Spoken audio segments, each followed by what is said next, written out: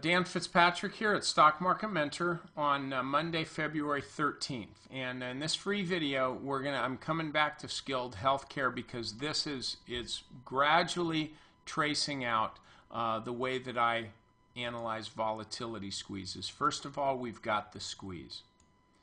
Next, we've got the breakout. Let me zoom in a little bit so you can really get a sense of the volume. There. Okay, so we got the squeeze here.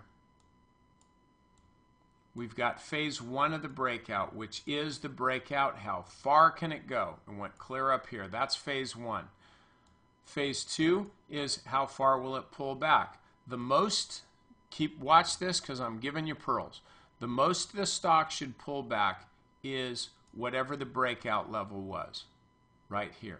If the stock pulls back here, the move is really, really suspect, which is why typically you're going to want to keep a stop like right in the middle of congestion, not below here, because I'm not going to go into details as far as exactly why it is, but if the stock falls all the way through what had been the congestion area before, there's just not enough demand for the stock. If it falls all the way through, you just definitely don't want to own it.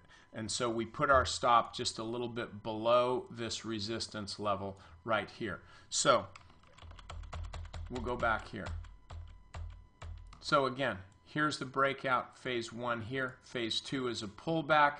Now we want to know when, if we're going to get a phase three. And you don't always get a phase three. That's really important. You don't always get it. So we're looking for a low, not just another down day. In a downtrend, you get a boatload of those.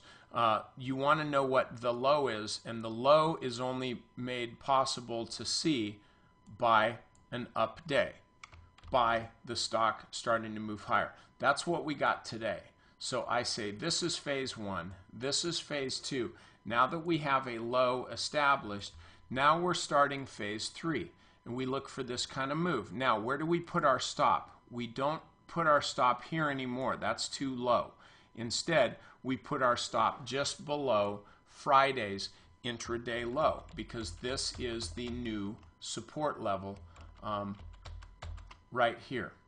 So this is how we're trading the squeeze, guys. We do this all the time at Stock Market Mentor. I'm sure not as often as some would like. It'd be nice to do them every day. But this is the type of trade that we find, and they're total money makers. They're absolute money makers.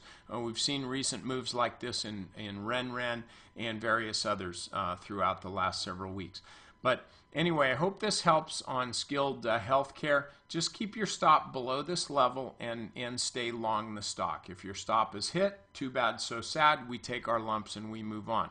If the stop is not hit, then we ride this stock on to victory. So, okay, members, get to the strategy session. I spend a lot of time on Apple, which is more of a trading tutorial than anything else, but I'm going to tell you how to trade Apple on this extended in this extended basis, and it's a really low risk way of trading Apple. So don't blow off the strategy session tonight. I know they're long. It's about over half an hour tonight. It's about 33 minutes, but it's really important because what I'm telling you is something that you'll be able to apply to every stock in your portfolio. I view this as probably the most important strategy session that I've done, well, today. So check that out. I know it's going to work for you, and I want you guys talking about it in the forum tomorrow. Tell me what you think and tell each other what you think. Okay, I'll see you tomorrow morning.